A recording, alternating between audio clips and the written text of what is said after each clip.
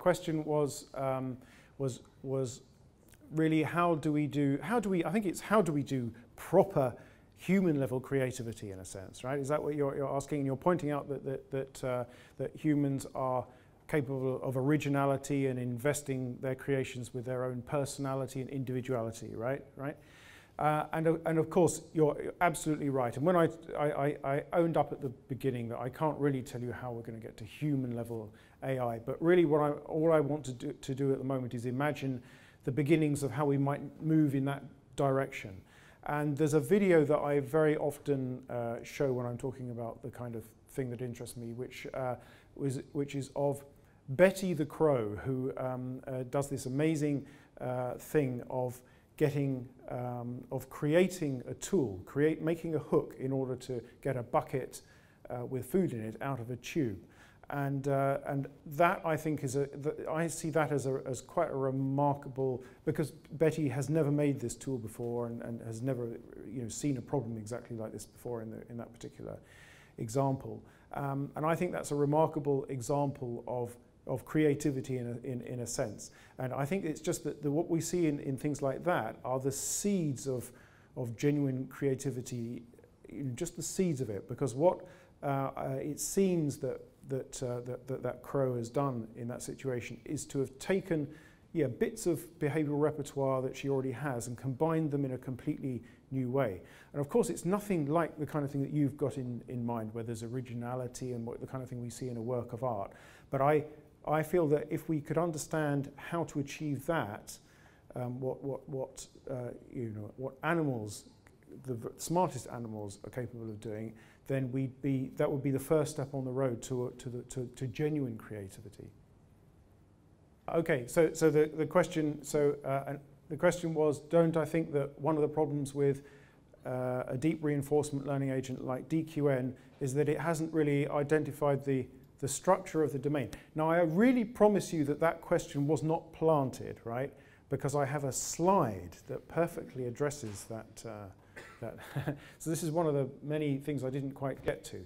So I think one way in which you might approach this question of building a better predictive model for that, well, one of the things that you would want to build into a better predictive model is that well, the state space in question has this unknown combinatorial structure of kind of fundamental elements. And the first thing that you really want to do is discover what those fundamental elements are, right? This is very much, I think, what you have in mind, yeah? So you want, you want it to somehow discover what the ontology of the domain are, to realize that what are the fundamental set of objects and relations and actions that are involved in the domain that it's looking at. So, in particular, these bombs and these ships and their movements and the events like things being destroyed and so on. You'd want it to, but you need it to discover those things in an unsupervised way, and that's very hard, and that's something we don't know how to do yet. But that's absolutely where I would like to sort of start going on this. And this comes down to some of the sort of fundamental priors, if you like, of common sense, which is the fact that the world has got space, things are organized in space, that you have persistent objects and motion. Some of these things are sort of built into DQN, space, because a convolutional neural network, that inherently builds in the idea of space. But these other notions, like the persistence of objects and motion, no priors like that aren't built into the current generation of neural networks in machine learning. Yeah, so I think that your predictive model. So the very first sort of slide I showed, which had that very generic architecture, where I have a box that says predictive model or compressive model, I'm deliberately saying almost nothing about what that is going to look like, that predictive model, and it could take an enormous variety of different forms. And then because I got interested in this work of Geoff Hinton, I sort of described in a little bit of detail a kind of hypothetical connectionist sort of predictive model. But it doesn't, you know, I don't have any commitment at all to building things in that particular way. It seems like a pretty interesting idea, and because that approach, that deep learning approach, has been so successful recently, it makes me think, well, how far can we go with that? You know, if we really have an awful lot of data and we're really inventive with the kind of network architecture. So that's why I sort of took that particular idea and ran with it a little bit. But I think the predictive model could take all kinds of forms. It could be a symbolic model. It could be, you know, it could be a sort of a Bayesian belief network type model. You know, who knows? There's a variety of possibilities. So the question was that the kinds of architectures I've been describing here don't incorporate long-term episodic memory. So yeah, and so do I see, you know, what do I see as the role of episodic memory in these kinds of architectures? I'm actually very interested in episodic memory, and I have an ongoing Horizon 2020 project called Timestorm. We're looking at episodic memory and so-called mental time travel is a part of the project. And it's true that the way I showed this architecture at the moment, it's not really apparent that long-term memory or episodic memory would be part of it. So, I mean, the honest truth is that it won't take us very long to think of all kinds of ways that we might want to elaborate this architecture, and that certainly is one of them. And I guess the reason why episodic memory is important is because we want to be able to learn from single instances of important events. So there might be some, you know, just a thing happens to you just once in your life, and that's enough. You know, that is enough of an important story for you to learn from that particular instance. So I'm never going to you know, go to that restaurant again, you know. And you don't have to go to the restaurant 25 times in order to figure out that the food is bad. You only need one episodic memory. So I think of it as a kind of an extension of the kind of learning that we've been talking about here, but it's a sort of single shot learning where you just need one instance. And so of course we want to preserve those instances so that they can be recalled whenever they're analogous to a current situation or a situation we're imagining. Yeah. And so the volumes of data, yeah, I mean that's potentially prohibitive, but on the other hand, I've you know, experience has taught me not to rule out the possibility that we're going to have that kind of quantity of data that will make these ideas work that you might think don't work, right? There's this phrase, the unreasonable effectiveness of data, right? Which, so in fact, these very sort of algorithms that we're talking about here, like backpropagation, were actually not terribly effective in many ways until we had that much data and that much computing power to throw at them, and suddenly they become a lot more effective. So now we're imagining taking them to a kind of extra dimension here, and you might think, oh, we'll never have enough data, enough sort of videos all labeled and everything to be able to do that. But you know, I don't know, maybe we will. You know, so I certainly have no idea how to put numbers on that. So that was one part of the question. What was the second order and third order? Yeah, actually, I have several slides on the idea of kind of extending this to kind of further orders, but then I realized that I didn't understand my own slides, so I thought but I think it's an idea well worth pursuing, but I haven't kind of got my head around it yet. It's really about a matter of kind of increasing your kind of time scale in a way, going up in time scale and up in abstraction, I think is the way you sort of would think of it. Yeah. Yeah, so to repeat the question was that much of the machine learning has been done on perceptual input, particularly vision, right? And so in a robotics context, we might think of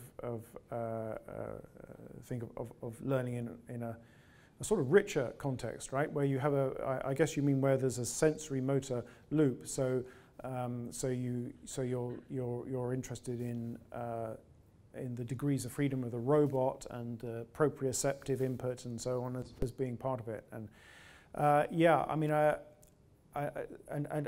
so I've no idea how we're going to deal with those kinds of problems, and of course the control problems that you get. So the other part of the architecture where you want to produce the optimal action. So there are very, very difficult control challenges there when you have a large number of degrees of freedom and a large space of actions. And one of the sort of limitations of the work that DeepMind did in that Nature paper is that there's actually just a tiny number of actions you can do with any of these Atari games. You just basically, you've got a few keys which you're pressing.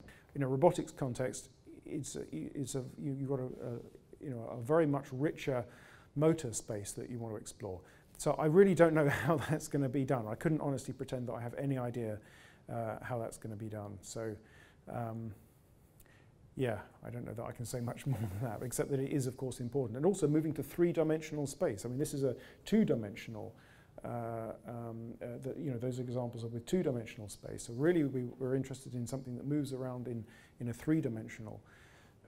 So some of that kind of work has certainly has already been done. So you can I mean, the great thing about these neural networks is that the input layer is just a vector, right? So it can be anything you like, and some of the most striking work has been on looking at images. So you're looking at two-dimensional arrays of pixels, but it can be absolutely anything you want, of course. So it can be Kinect data from a Kinect or a Kinect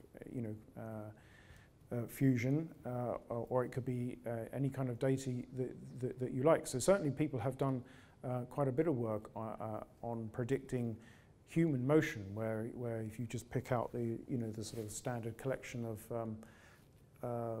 joint locations and you can predict what the next movement is going to be from where those joint angles are going. So yes, that's definitely that's certainly doable and been done, I believe. Yeah. Okay, so the question is, what kind of neural network do you use for different kinds of learning problems? So the convolutional neural network is really where you have got spatially organized input, so particularly images.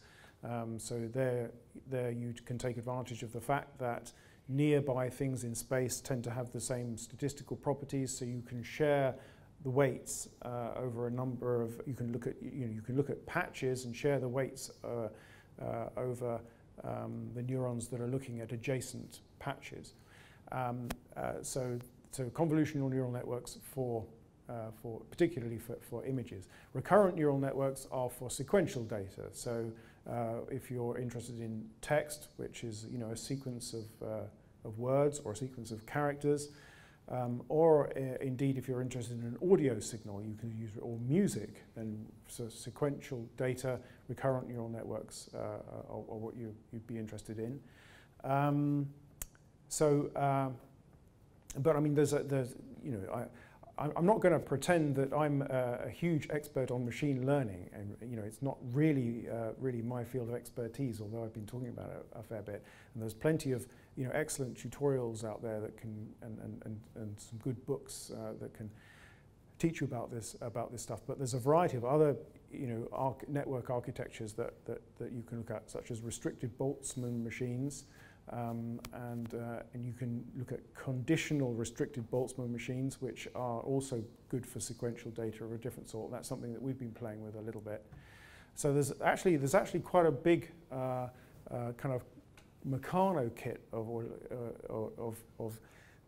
things, elements of network architectures that you can plug together in different ways. And I think plugging them together in all kinds of different ways is one of the exciting things to do in machine learning. It's one of the reasons that I've got interested in the area, is that I can see how you can kind of plug together these elements in all kinds of different ways and build different sorts of architectures and explore architectural possibilities. And cognitive architectures is an area that's has always interested me. Thank you.